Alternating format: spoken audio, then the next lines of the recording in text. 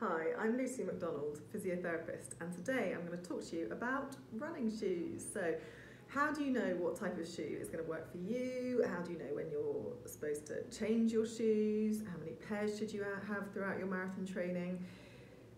All these really common questions that I'm asked all the time. So, first things first, what type of shoe?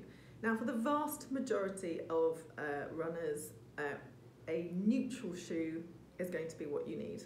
This is a neutral shoe. There are many different brands on the market. You don't have to go for the most expensive one.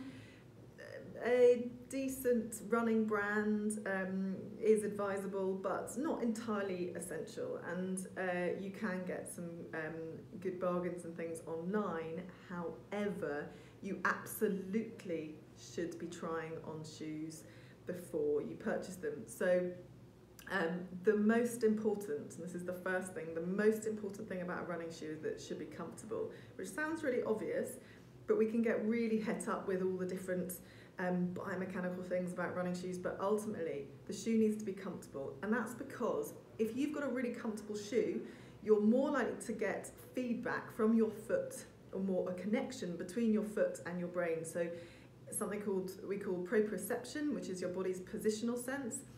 And it is one of the biggest indicators for injury. So if you've got lovely, comfortable shoes that fit you really well, then that's going to help your proprioception and therefore reduce your chances of injury.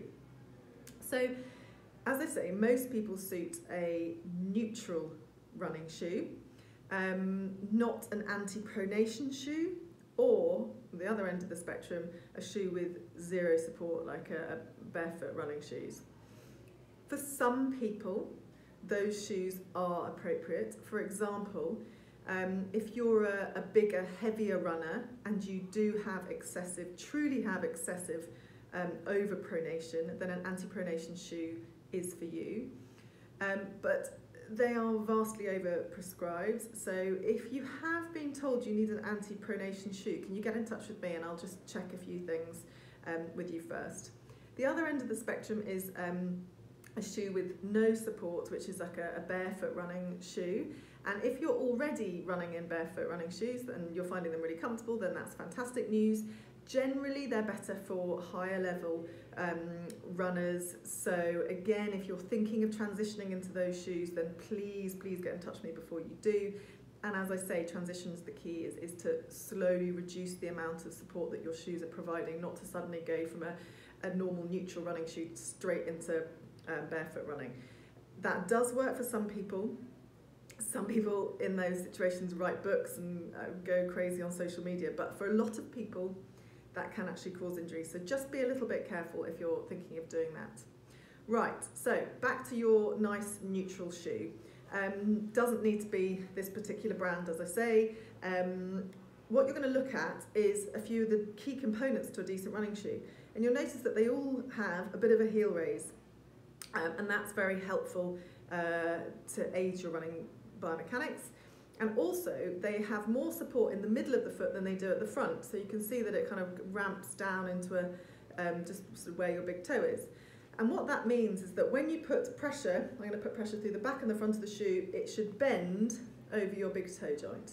And that is a sign of a nice, healthy shoe.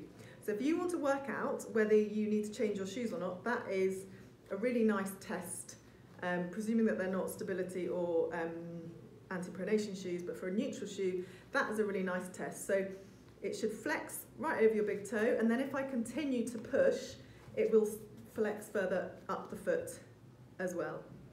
So you will find that on average, you will need at least 2 pairs of running trainers, and it is really good to try and get your running trainers 2 pairs of running trainers right at the beginning of your training, so that then you alternate shoes throughout the training. You certainly don't want to be waiting until 2 weeks before the marathon and getting a new pair of shoes, for the obvious fact that when you have a new pair of shoes, you're more predisposed to blisters and things like that. So two pairs of shoes throughout the whole marathon at least. If you're doing a lot of training in mud, water, and particularly if you're training by the sea, so if your shoes are exposed to salt water, then you're really going to need more pairs. than that. But I hope that is helpful. By all means, do get in touch if you would like further information. The best way to contact me is by email lucymacdonaldphysio@hotmail.co.uk or securely lucy@octopusknect.com. You can follow me on Twitter, Facebook, Instagram and YouTube, and I would love to hear your what you'd like me to talk about next. So please do get in touch. And in the meantime, happy running!